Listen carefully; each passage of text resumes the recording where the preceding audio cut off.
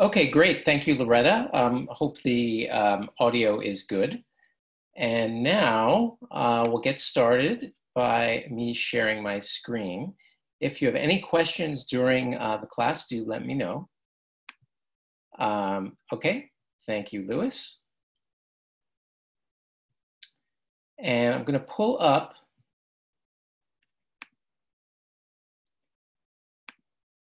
my mind map. And we will get started. Okay, move a couple things around here on my screen. And let's see. Not seeing the list of people on my screen. Okay, there we go. I see Christopher just joined us. Welcome, Christopher. Great. All right. So I'm assuming everyone can see my screen. I'm going to make it a little bit bigger.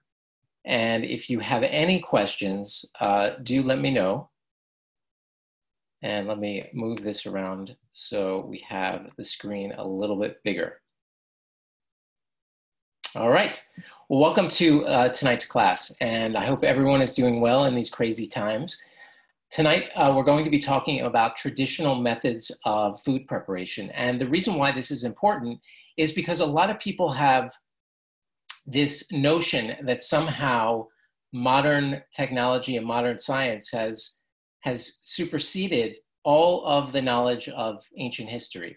And what we'll see what my goal is for this lecture is by the end of this lecture for you to understand that the wisdom of people of the past is vitally important for us today.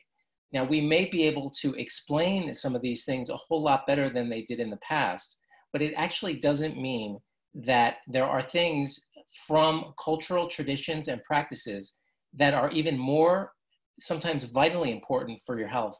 It's important for you to integrate or to understand these things so you have a better understanding of eating plants, basically, because we know that really the more plants that you can eat, generally speaking, the better. But plants aren't always healthy for you. They can make you sick. And they are designed, in fact, some plants to make you sick. I mean, plants don't want to be eaten necessarily any more than an animal does. And the way they get around that is they develop chemical defenses. And these chemical defenses are designed to make you, partially designed to make you sick so that you won't eat them. But human ingenuity, cultural experience that's passed on from generation to generation has allowed people to understand these poisons, basically, and to get around them. You'll see, I guarantee you, by the end of this lecture, that you're going to find certain things in your diet that perhaps you're not following sort of an ancient cultural tradition that is probably not helpful for you. I'll give you one example, eating a huge kale salad. These kale salads, kale has certain chemicals in it that can affect your thyroid. We'll get into that throughout as we get into the lecture. But as I said, I guarantee you by the end of this lecture, there are going to be things that you are going to recognize that perhaps that's why you don't like a certain food. Maybe it's because you don't feel well with it. It's not uncommon for me to talk to people who are trying to be vegan. And there's nothing wrong with that, of course. Vegan, you can be a very, very healthy vegan. But if you don't understand the traditional methods of preparing plants, then you are missing out and you're not going to be a thriving vegan.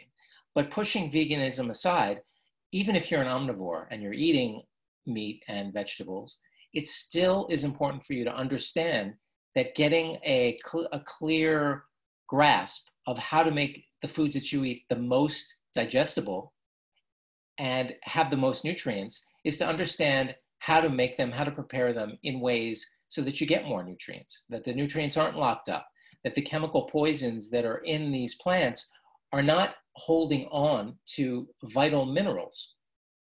And really, a lot of the things we're going to talk about as we go through this lecture is understanding that minerals, which many of us are deficient in, like zinc, are often bound up by some of the things that we're going to be talking today.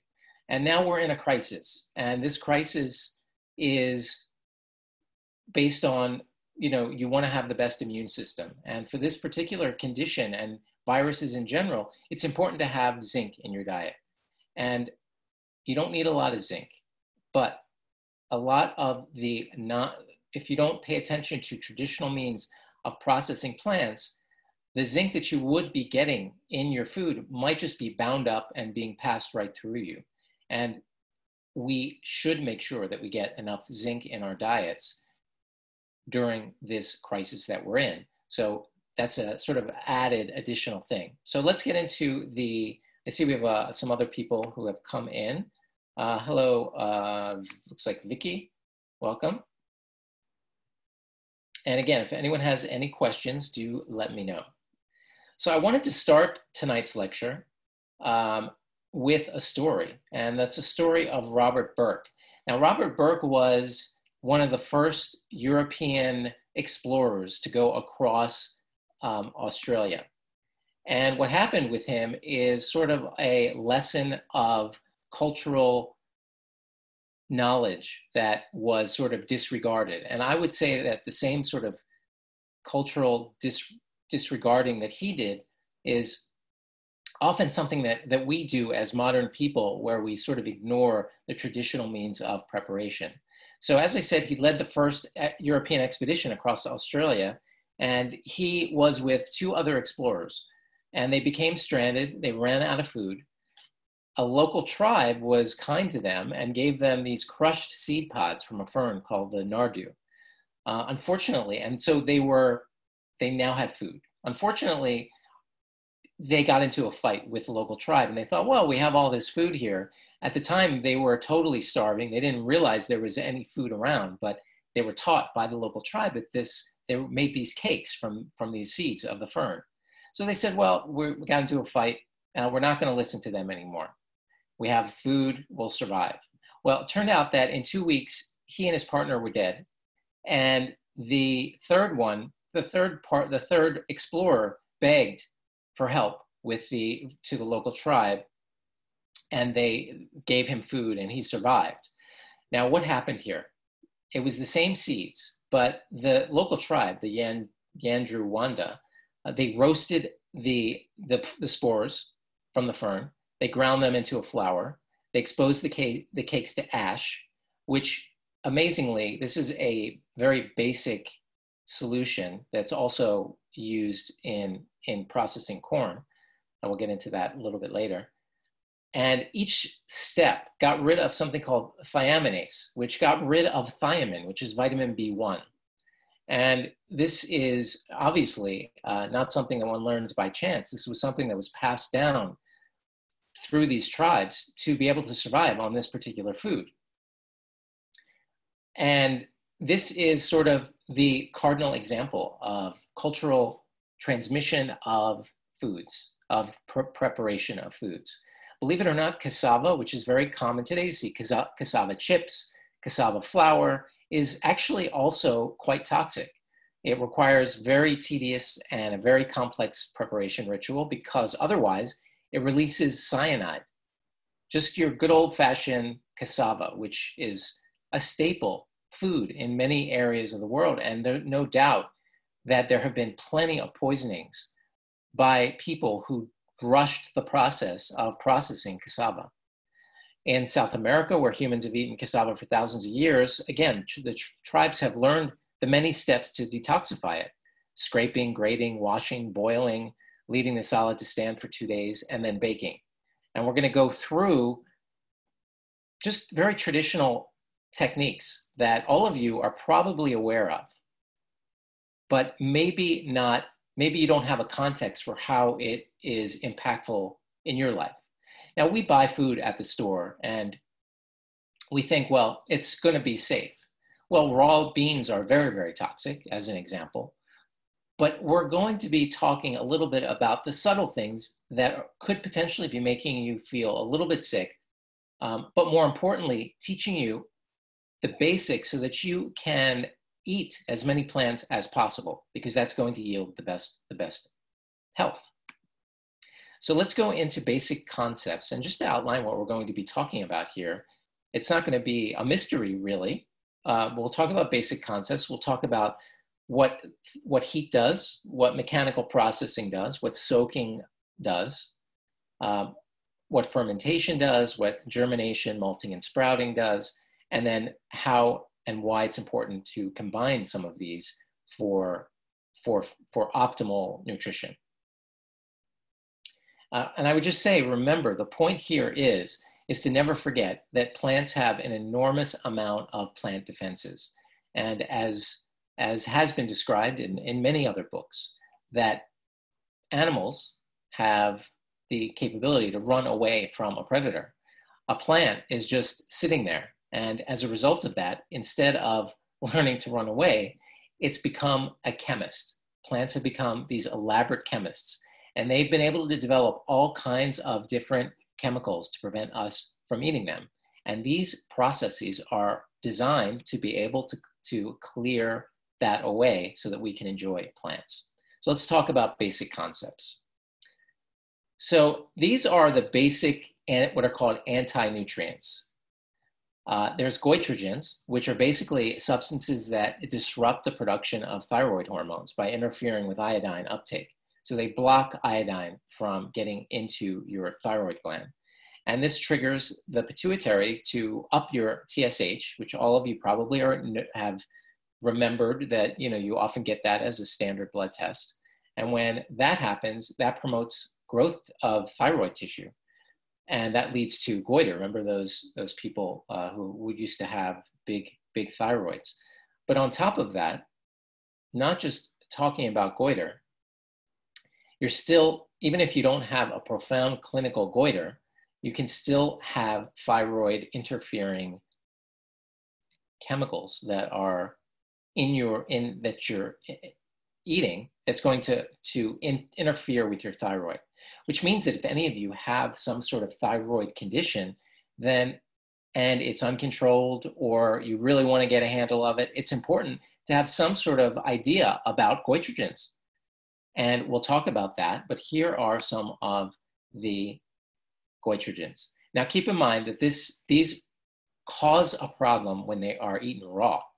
So we have bok choy, broccoli, basically the cruciferous vegetables, Brussels sprouts, cabbage, canola, cauliflower, Chinese cabbage, collard greens, horseradish, kale, kohlrabi, mizuna greens, mustard greens, radishes, rapini, rutabagas, turnips.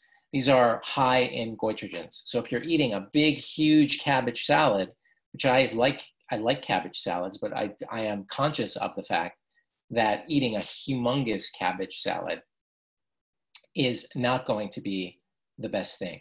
Now, how do we enjoy these? Well, that's what we're talking about tonight. Obviously, if you heat these, you're essentially inactivating the goitrogens. So we're talking mainly, these are a problem if you're eating large quantities. Depends on the person, of course. Different people's level of response to goitrogens is going to be different. Just keep in mind that all of these are essentially going to interfere with your thyroid. See, we have a couple other people who came in. Hi, Paula. Hi, David. Welcome. Okay, the next one. So we have goitrogens. We have something called phytic acid. Now this inhibits iron, zinc, and calcium absorption, which means that it's basically binding these critical elements, minerals, from getting into our food, getting into our bodies. So this is essentially in grains, nuts, and beans. And we'll talk about how to make beans the most digestible as possible, as well as nuts and grains.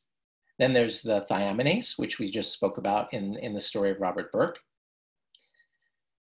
Then we have oxalates. So oxalates are basically bind iron and calcium. Of course, many of you have heard of oxalic stones, kidney stones. So some people who are predisposed to getting this particular type of calcium oxalate stones are going to want to reduce the amount of oxalate containing foods.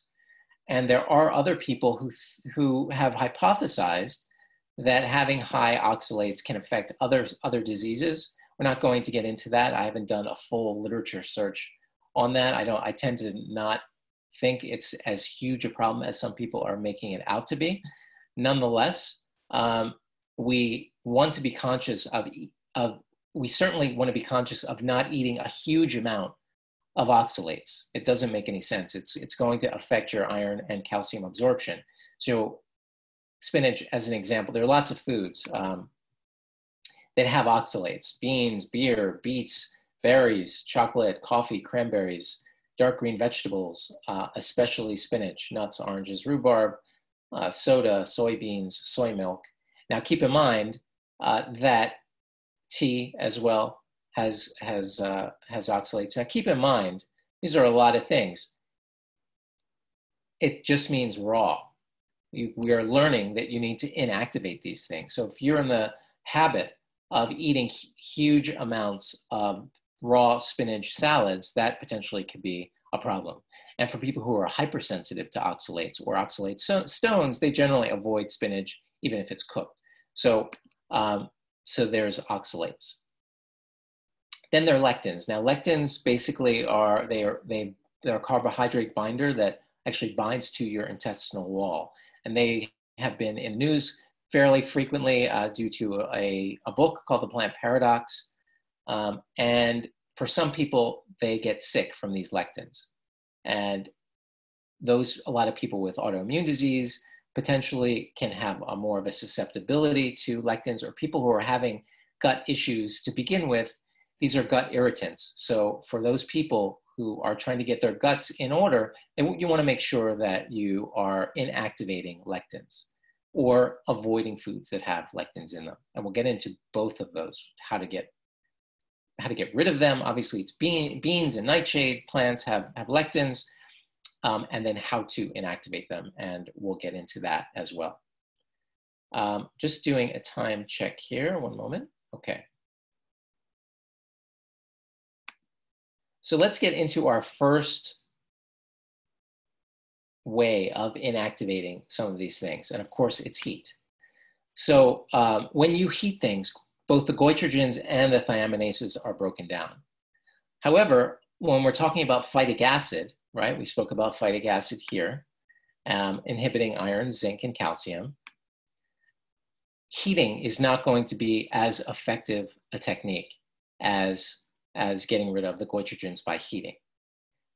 When you heat things, you also increase what's called the bioavailability. That basically means the amount that you are able to absorb. So it's increasing the bioavailability of thiamine, B1, B6, niacin, B3, folate, carotenoids, because it's releasing them from being bound inside of the plant. But also, as you've all heard, that when you overboil something, you're also, as an example, if you're boiling it, you're also going to lose a lot of water-soluble nutrients like vitamin C and riboflavin and a whole host of other things. So while you're increasing the bioavailability, absorption of various vitamins, you're also losing some of them as well. So it's a balance here. It's a trade-off, essentially, for some plants. Now, pressure cooking, which is another form of heat under pressure, and of course, many of you, including myself, have an instant pot, which is a very, very popular thing that many people have, which is a pressure cooker, is going to inactivate the lectins. And so one of the things that you need to keep in mind when we're talking about heating is this trade-off. Now, how do we make the most of the trade-off of heating and cooking vegetables? Because that's really what we're talking about. The way you do that is you eat half of your vegetables raw and half of them cooked. But you choose, obviously, vegetables that are not goitrogens. You don't eat a huge kale salad. You have a salad made of chopped lettuce, and the lettuce family has so many different lettuces. And in general, just to balance things off, if you're I recommend people eat a lot of leafy greens per day, then you're going to want to do if those greens have goitrogens. If you want to add spinach to your diet, then you're going to cook that. And the lettuces you're going to have raw. It's a whole host of, so you want half raw, half cooked. And that's how you should sort of think about maximizing leafy green vegetables. Don't think that by cooking it, you are inactivating everything. I wouldn't, that's not what happens. So let me just turn off make sure we don't get interfered with here. One moment. I've always, I've spoken to a lot of people who they just sort of think that everything has to be raw. And for a long time, there were many people who were raw vegans and they were just eating raw vegetables. And that is completely inconsistent and somewhat, it's naive almost, because cultures around the world have figured out that just eating raw vegetables is not safe. So just bear in mind that, again, when you're cooking vegetables, you're not necessarily decreasing the nutrients. As I said here, there are many, many nutrients in vegetables that are activated, their bioavailability is increased by heating. So again, you want half raw, half cooked, and then you cover your bases.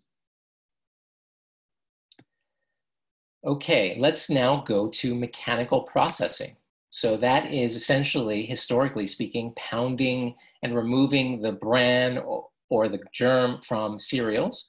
And that basically reduces the phytate. And this is from rice, sorghum, wheat, the germ, the outer layer of the corn.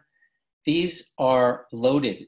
These sort of, the bran and the germ are loaded with these chemicals to prevent them from essentially being eaten. In other words, it's preventing them from, they basically are, they want to get into the ground and they want to germinate.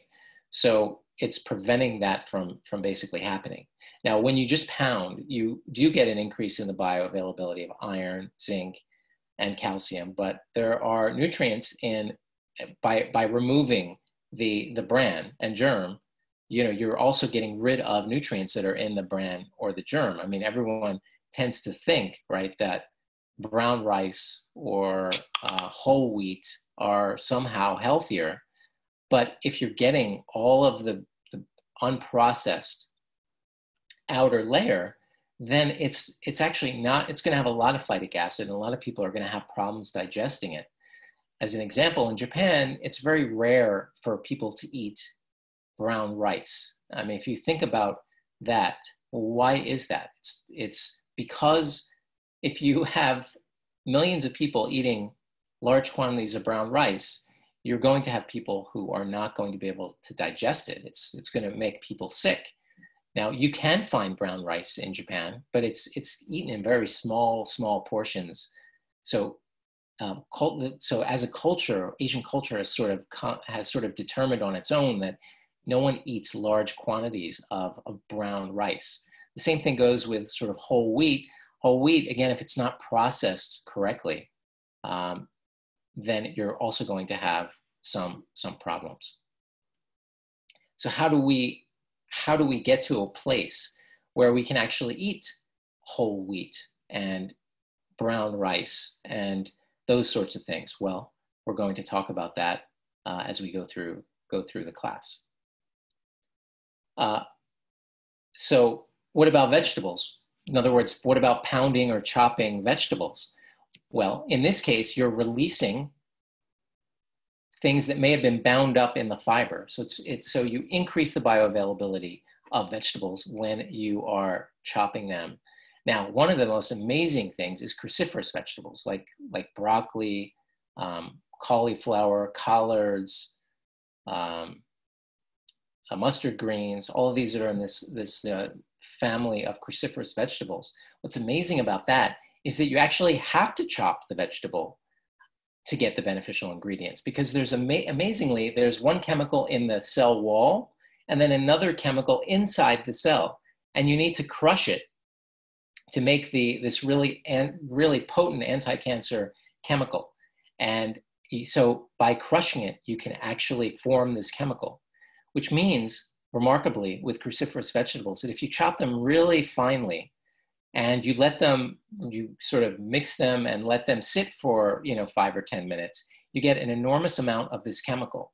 And then at that point, you can actually heat it, and that particular anti-cancer chemical stays. So you can end up making soups, leafy green soups, with cruciferous vegetables that you wouldn't necessarily want to eat raw, but still get the anti-cancer benefit by chopping it finely, making it into, mixing it up into, say, putting it in an Instant Pot or a slow cooker. And because you've chopped it up finely, you've gotten the anti-cancer chemical. It's in there, it's going to stay in there. It's not going to be inactivated by the heat. So in this case, you're getting the best of essentially best of raw and cooked when you work with cruciferous vegetables in this way. Okay, let's move on to soaking. So for cereal grains and beans, some of the phytic acid, some of the phytate can be removed by soaking and then decanting. This was traditionally done, but then you also lose some polyphenols, but you also get rid of some oxalates. So generally speaking, soaking is usually combined with something else. Now, there's something called nixtamalization, which is a process for preparation of corn used in Mexico. They've done this for centuries, who knows how long. I mean, could be thousands of years, where basically the corn is soaked and then it's cooked in an alkaline solution. We spoke about that a little bit with the cassava, usually lime water. And the lime water is an alkaline solution. It's then washed and then hulled, and this liberates the B vitamins in there. So before they were doing this, and even in recent history, when they didn't follow the normal process, people were getting B vitamin deficiencies because they weren't soaking the corn in this lime water. Now, how remarkable is that humanity in general came up with this? Because you think about when they developed this, I mean, they didn't know what a B vitamin was, but they knew that people weren't getting sick. They knew that people were thriving. They knew that they needed to do something to it. So we should always recognize that although the terminology and the science might not have been precise, or they wouldn't be able to explain it in modern terms, there is a certain level of genius that develops over generation after generation of learning to survive. And nixtamalization is another situation. Now, as many of you know, I'm the president and founder of Miracle Noodle, and Miracle Noodle is sort of another process of nixtamalization, because it's traditionally the flour is soaked in lime water, which basically allows the soluble fiber to coagulate to be able to make the noodles. And oftentimes we'll get questions from people, and they'll say, why is there lime water? Why is there lime water in this? I mean, that sounds so modern and toxic. And I have to explain that these are techniques of increasing the ability to enjoy foods that go back literally thousands of years. In the case of Miracle Noodles, using lime water to make this product literally goes back over 1,000 years to the Buddhist monks that developed the product. And we just underestimate the knowledge and the genius of people of the past. And we do so at our own risk, really. Okay, so we covered soaking. We've covered mechanical processing. We've covered heat and pressure cooking. Pressure cooking, which it destroys lectins. I don't think I ended up saying that formally. So if you're interested in incorporating beans back into your diet, then just pressure cook them. If you have trouble digesting, many people have trouble digesting beans. So there are ways of increasing the digestibility, and then there's ways of slowly incorporating them into your diet. Now, sometimes it has something to do with the gut bacteria. You might not have a broad diversity that allows you to digest many different things. But on the other hand, it could be that you are sensitive to lectins.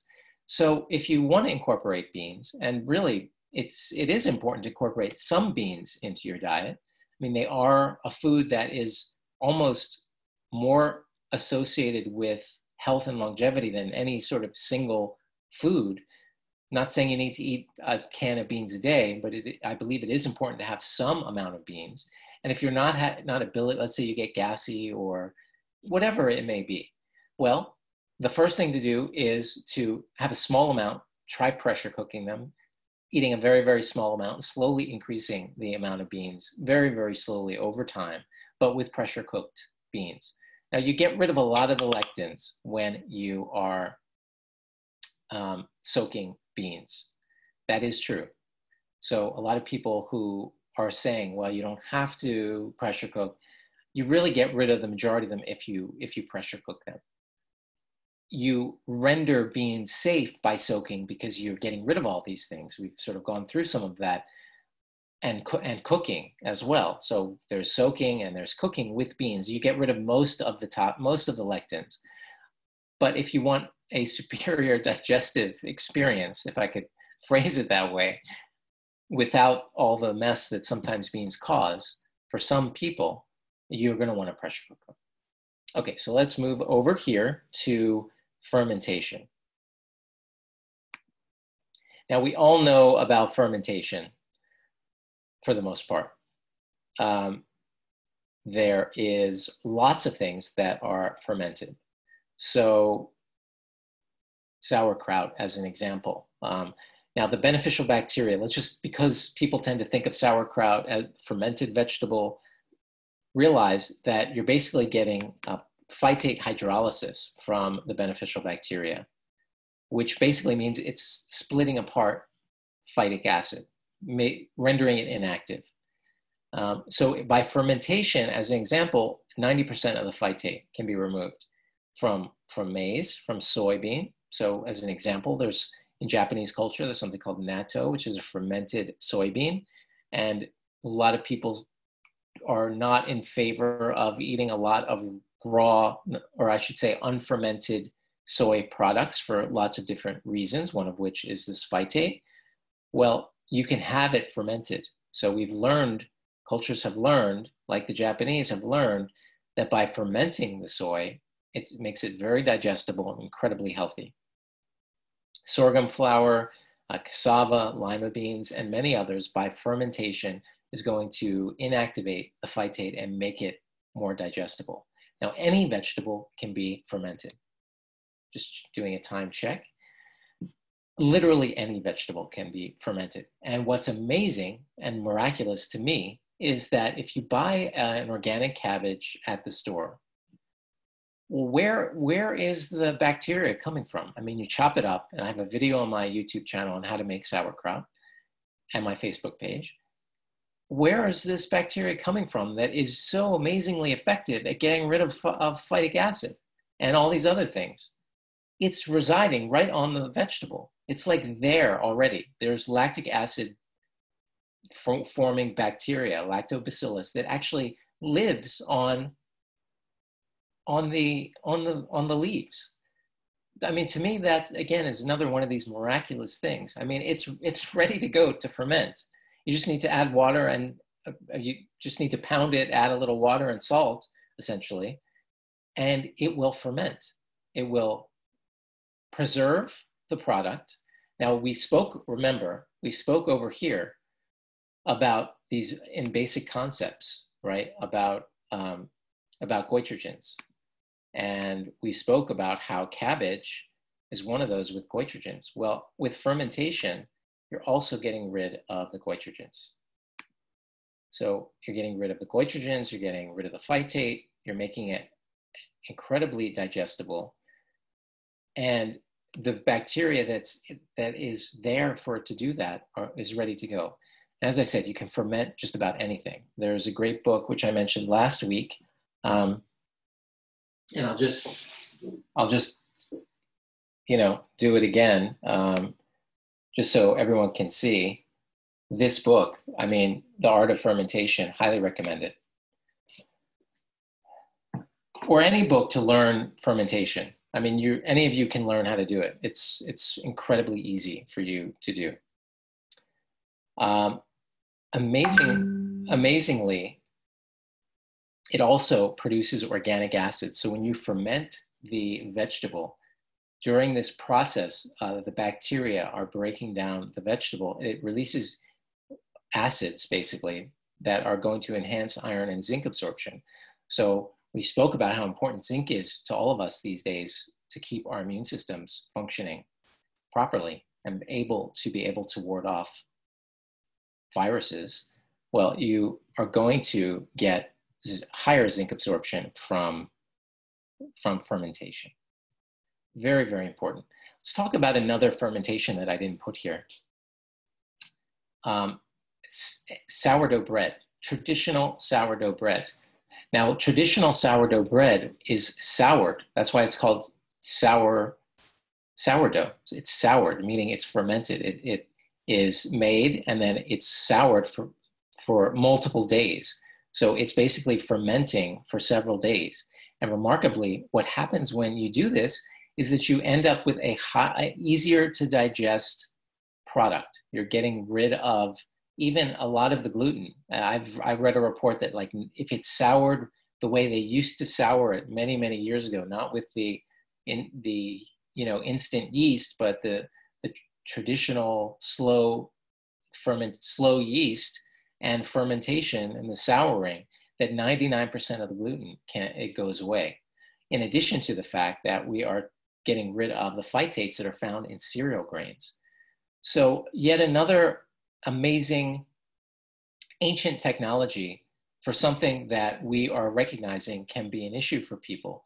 These instant rise breads are just really not good for you. And I think if you wanted to have bread, and you can find a local baker and support a local baker who makes traditional sourdough bread, where they're literally souring it for several days, that is going to be a much better and healthier product for you, not just from the perspective of phytate, which again is going to bind minerals, but also from a gluten perspective. And maybe you're not sensitive to gluten, but even if you have to realize that the wheat that we have today has a lot more gluten in it than it did in the past. And gluten by itself can sometimes be a little bit irritating to the gut. So if you're focusing on just having the healthiest gut possible, and you don't want to get rid of bread, then a traditional sourdough is definitely something that you can do. I see we have some other people who have come in. I think Paula, I think you're new in the class. Welcome. Or you might have been in before. Maybe I'm just seeing the list. Okay, so now let's go over to germination, malting, sprouting.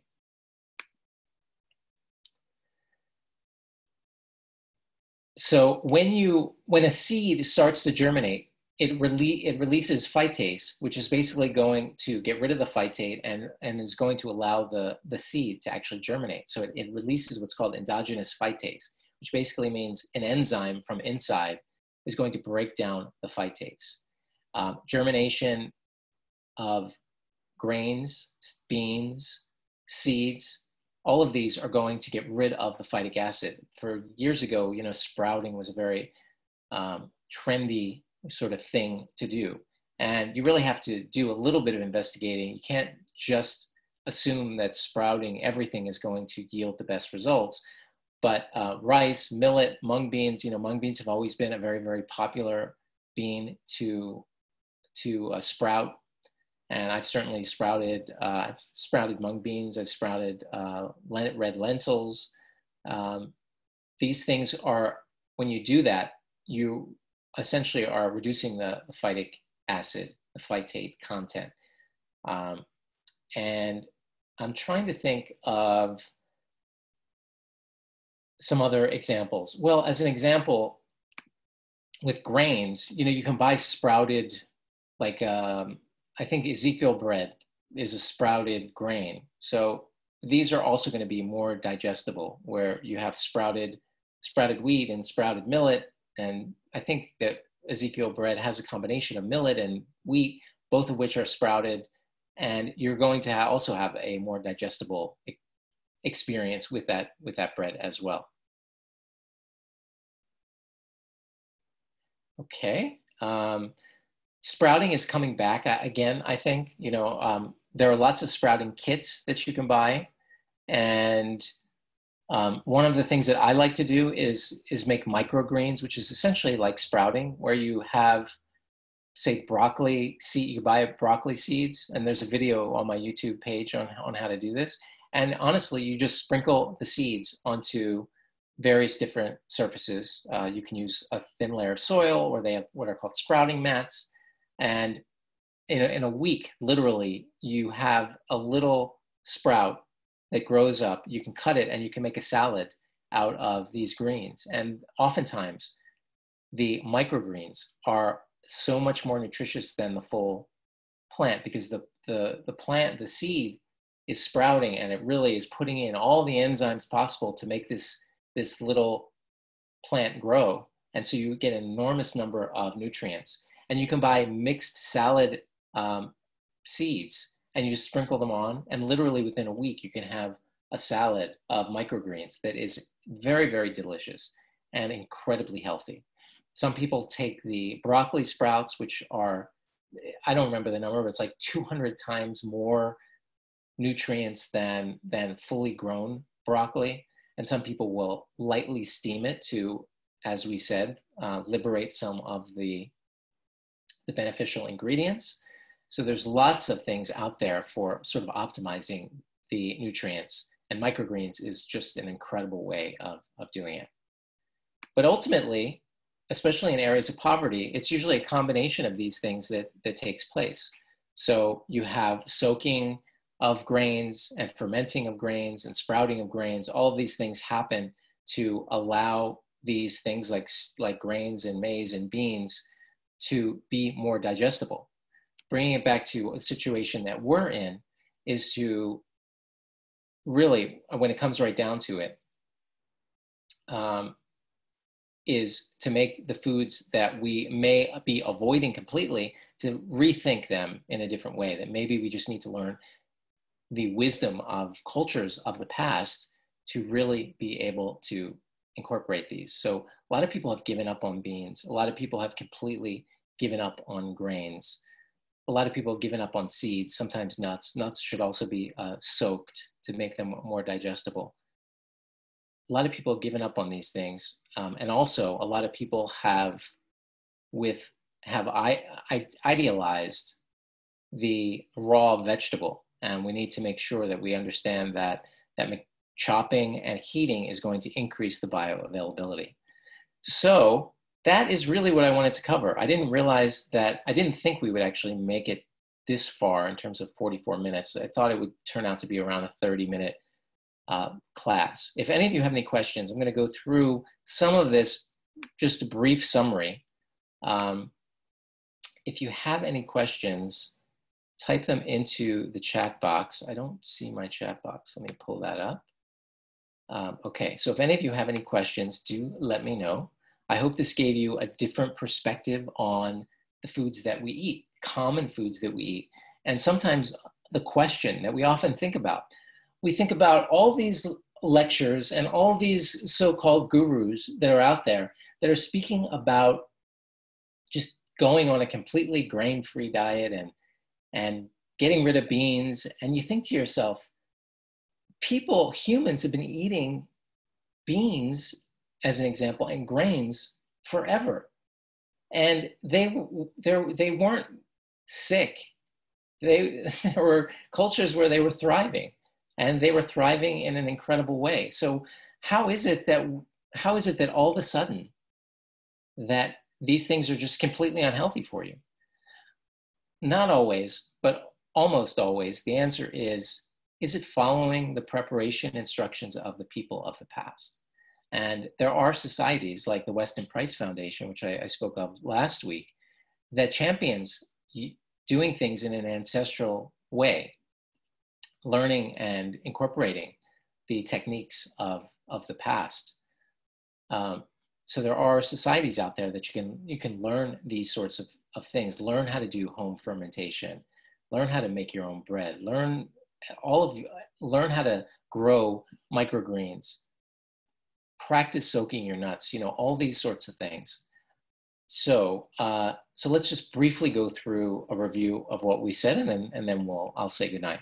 So we started out with the story of Robert Burke, who basically learned a fatal lesson by not listening to the traditional methods of food preparation on the extreme level. But as we said, it's a whole scale from, fatal to gut irritation when it comes to learning how to prepare plants. We went through basic concepts, understanding goitrogens, things that interfere with absorption of iodine, and how you really need to cook certain vegetables. Phytate, which is being found in seeds and beans, is going to inhibit and bind to iron, zinc, and calcium, how important it is for us to get calcium. So we should be conscious of phytic acid. A little phytic acid, of course, is not a danger. In fact, a little phytic acid has actually been shown to be a little beneficial. But we don't want to have phytic acid loaded foods in our diet. Thiaminases, which we spoke about in the story of Robert Burke. Oxalates, things like which have spinach, can affect iron and calcium, and for people can cause kidney stones. Lectins we spoke about in beans. And then we jumped into heating and how it's important to have half raw, half cooked. That would be my takeaway there, as well as getting rid of some of those goitrogens and thiaminases. We spoke about cutting and mechanical processing. For grains, it's not all that useful, but for things like vegetables, to increase the bioavailability, it is certainly going to be incredibly beneficial. Soaking, definitely for beans, is going to get rid of, and grains. We spoke about the very interesting nixtamalization. Fermentation, which all of us should start to do in our homes, and why and how it's so important, and how it's just ready to go. And then germination with grains, beans, and seeds, sprouting, sprouted bread, sprouted grains, sprouted breads, sprouted beans to make at home, to eat, and how they work, and how really you're getting a combination of all these things, oftentimes soaking, sprouting, all these things sort of mixed together into a way to make your food more and easily digestible. So I hope you all like that. I think it gives you a different perspective on the food that you commonly eat, as well as sort of sorting out some of the confusion that people have when it comes to certain foods, and certain foods that have been demonized. And now you know that you really should, before you hear someone say that you must get rid of X food and Y food, you need to go back and you need to look and say, well, how did the ancients, and sometimes it's just going back to how your grandmother prepared the foods. It might be the answer to be able to incorporate these foods into your diet in a healthy way. So thank you again for your attention. We really did amazingly use up most of the hour. And I will be, we have some questions. Let me move my screen over here a little bit.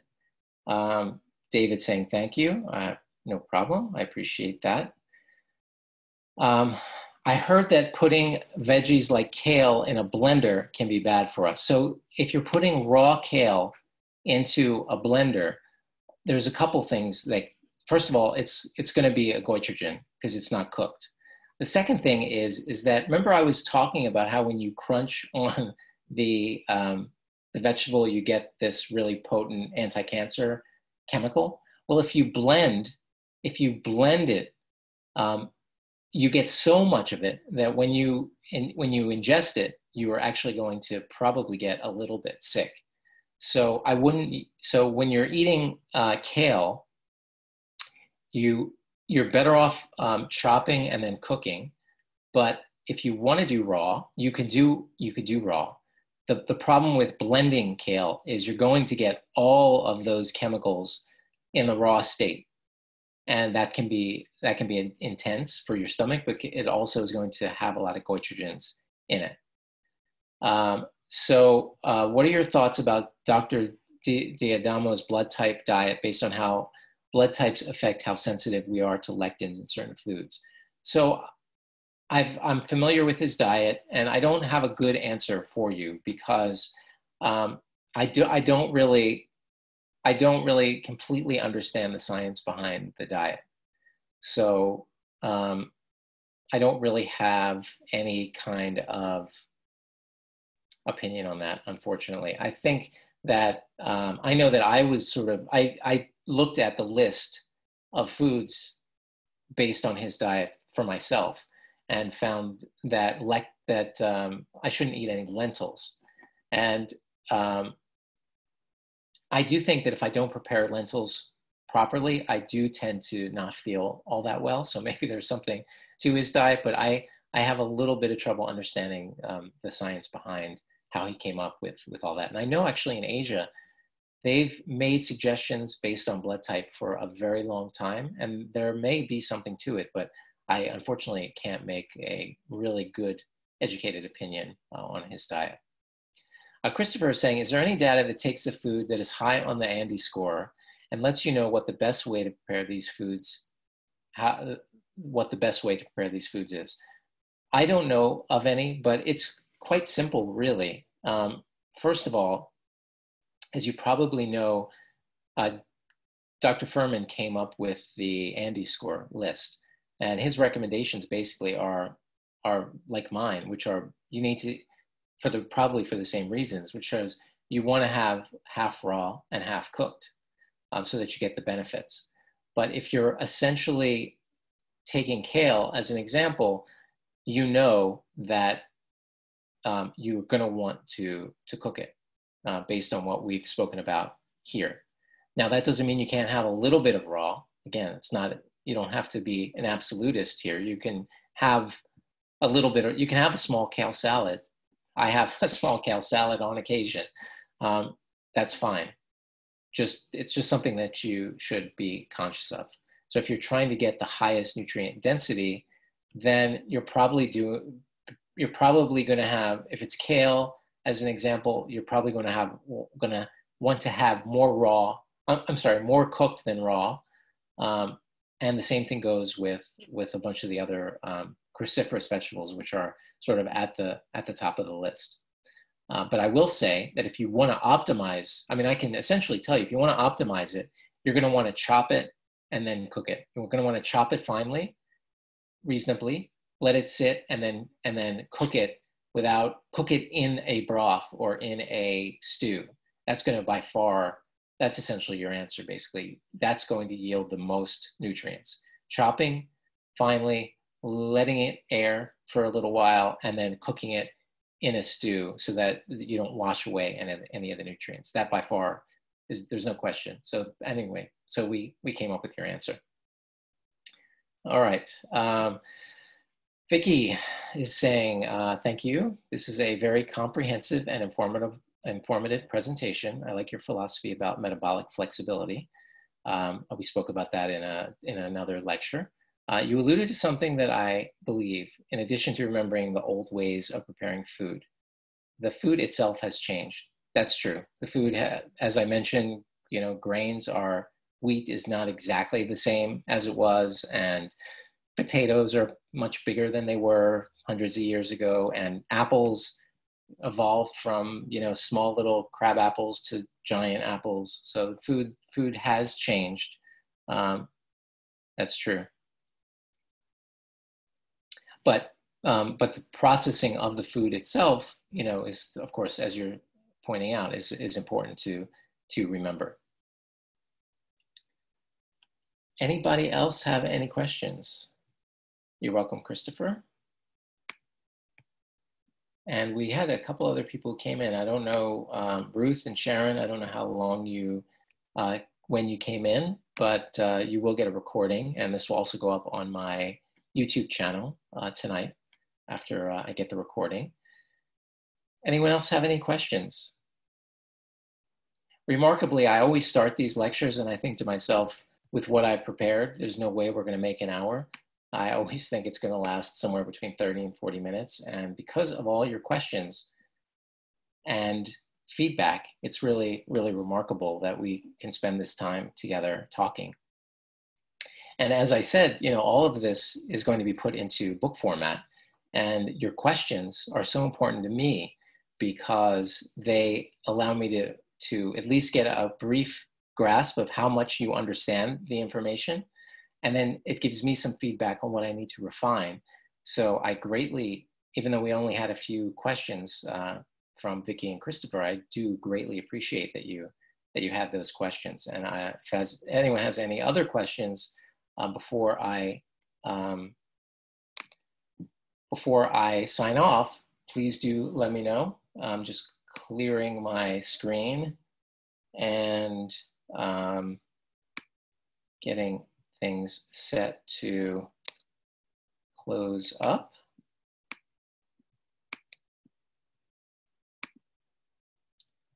Okay, cancel. All right. All right, well, thank you, everybody. Paul is asking, did you mention pressure cooking? Yes, I did.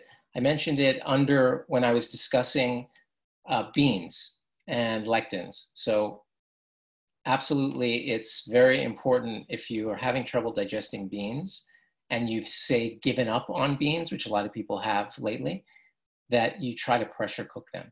And honestly, it actually is a traditional means of preparation. Now, it doesn't go back hundreds of years, but there's no question that there are many people from South America and from Europe, and even, when I talk to my mother, who they always had a pressure cooker at home. And, it's obviously, for some point in time, it was just an easier way of cooking things. But for people from, say, South America, who were used to eating pressure cooked beans, who then come here and are not doing pressure cooking, then there is a difference in digestibility. Some people can get sick from small amounts of lectins. So, and Vicky's saying quinoa is another essential item to pressure cook. Yeah, you definitely have to rinse and wash quinoa also, because there are what are called saponins, which I didn't mention in the lecture, which I suppose I could have, but it's basically like a soap-like particle that coats seeds. And that's another, and that can cause gut irritation. And so you can get that in quinoa as well. So, and quinoa is essentially a seed. So you want to treat it as if it's a seed, which means soaking, heating, pressure cooking, all of these things are going to make it and render it more digestible. So thank you, Vicky, for bringing that up. And thank you, Paula, for mentioning that. Anybody else have any other questions?